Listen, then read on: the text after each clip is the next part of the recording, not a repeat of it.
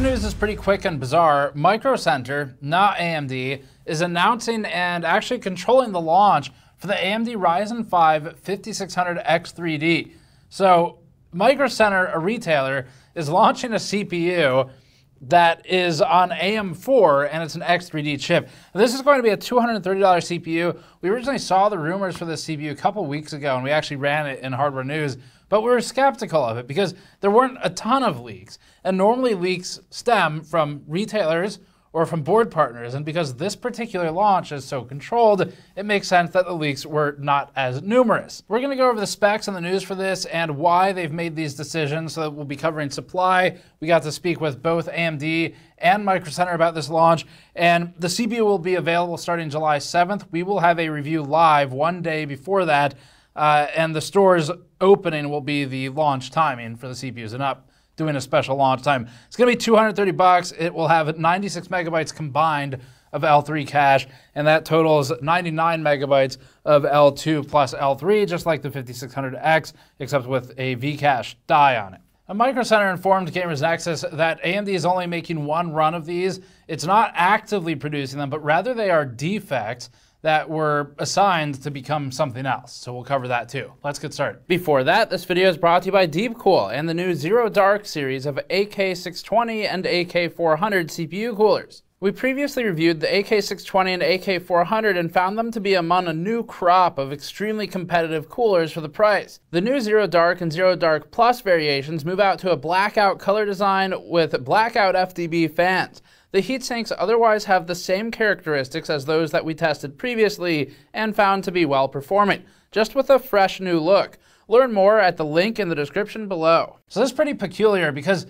the launch is limited not just to a country or a region, but to a specific store. And for those of you who don't live in the US, Microcenter, despite all the sort of YouTube dominance that it has, is really not that common still. It's got a good amount of locations, but the closest one to us, and we're kind of in a tech hub, is 5 hours away, just to give you an idea. So this is extremely limited in launch. It's not even really just the US, it's like specific areas within driving range of a store. So we learned from the two companies that AMD has been accumulating defective silicon for 5800X3D parts for some time now, and it hasn't been able to do anything with them. The yield was high enough that it couldn't accumulate enough supply for a global launch of a new product, but it was able to source enough for a one-off. Now, at face value, what this means effectively is that their options were throw away the silicon for an aging platform that doesn't have that much marketing power behind it anymore, and we can't sell globally, or sell it in a limited capacity. I mean, selling it in a limited capacity is at least better than just tossing it, which is normally what happens if they can't convert it into some other downbinned product. Companies typically try to do that, but you're always left with scraps at the end. So we'll take the not e-waste option at least over the e-waste option. Now, to be really clear, that means that not everyone will have a fair chance to get a 5600X3D CPU, and that sucks. We're still going to review it though, and in theory, the 5800X3D should be your next best alternative. AM4 is old now, and it's nearly abandoned, but AMD is going back for this one run. BIOSes that support the 5800X3D will also support the 5600X3D from what AMD told Gamers Nexus. Simultaneously though, there should be BIOS updates available for boards to get more specific or tuned support for it. This will almost certainly be the last chip for AM4 at this point, and it comes as a bit of a surprise given the age of the platform. So today we just have the news for you, the specs then, as simply as possible. It's an R5 5600X, except it has a vertically stacked piece of silicon on top of the CCD, and that contains the additional L3 cache, also known as a V-cache die. So that means it is the same as a 5600X in core count and thread count. It's got differences in frequency. This is going to be a 6-core, 12-thread part. It will have a combined 96 megabytes of L3 cache. The L2 and the L1 are identical with the 5600X. The CPU will run at 4.4 gigahertz boost and 3.3 gigahertz base, and that's down from 4.6 gigahertz boost on the 5600X non-3D and 3.7 gigahertz base on the same. That base frequency drop is actually pretty significant. It's 400 megahertz. However, overall, we've seen that these X3D CPUs in gaming can outperform the losses accumulated in frequency thanks to the additional cache. It's just they do a little bit worse in production. And of course, that depends on the production workload, but the ones that are more core dependent and don't care about cache will benefit from the frequency on those cores when they're all leveraged. So, on to the supply questions. AMD and Microcenter both noted that supply is extremely limited because of the nature of being basically a salvage chip. And this means that the CPUs were not being, at least as we've been told, intentionally manufactured because of the salvage nature of them. So, the launch is being entirely handled by Microcenter. That's weird. Normally AMD would handle, normally any company, all of them, would handle the launch itself and the PR, the press releases, public relations, media outreach. All of it has been given to Microcenter. So different for sure. And we actually had to offer Microcenter some guidance on how to communicate with the press and what to tell the press because it is so inexperienced in this realm. It's not really their fault. They don't make products and launch them other than kind of power spec pre-builts, but that's about it.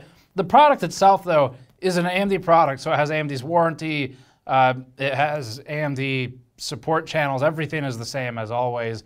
It's just being sort of handled by Microcenter at the launch. Now, Microcenter is well known, unfortunately, I guess, for those of us who don't live near one, for having a lot of in-store exclusive deals.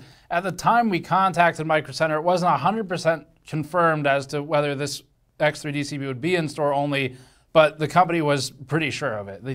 Technically, they said 99% sure. So sounds like it's going to be in-store only. Microcenter also noted to us that it will be offering discount bundles with the CPU. So if you're not familiar, one of the ways Microcenter gets people physically into the stores to buy all of the other accessories like USB keys, where they make their margin, is by offering a motherboard with a CPU, RAM with a CPU, something like that, and giving a significant discount compared to what you might find online in the hopes that you'll buy other stuff while in the checkout aisle. Now, speaking with off-record sources that we have at AMD, that means none of this is an official AMD statement. It's just the behind the scenes of what happened. We learned that AMD knew it had only enough inventory for one retailer in basically one country, and so it decided to support the most PC DIY enthusiast-focused retailer given the options, say Amazon as the alternative, where you send it into oblivion and see where they distribute it. We asked Microcenter for rough estimates for how long they think the CPU will last. The company was still working on that at the time we wrote and filmed this. It sounds like they don't think it'll last long, though. Probably will be gone pretty quickly. The answer, though, that we got from them was more or less it depends on how well the launch goes, so i.e. how well the CPU performs in reviews. And we'll have one to review. So we're going to post a review one day ahead of launch. That's when we're allowed to post it. It's actually typically when we get to post them. It's going to go up at 9 a.m. Eastern time on July 6th for the review. So you'll want to check back here at that date and time to catch our review because we're going to run it through the standard reviews process, see how it does. We'll make sure our 5800X3D numbers are updated. And of course, the next closest alternatives might be some of the cheaper Intel CPUs. So it'll be a really interesting roundup at $230.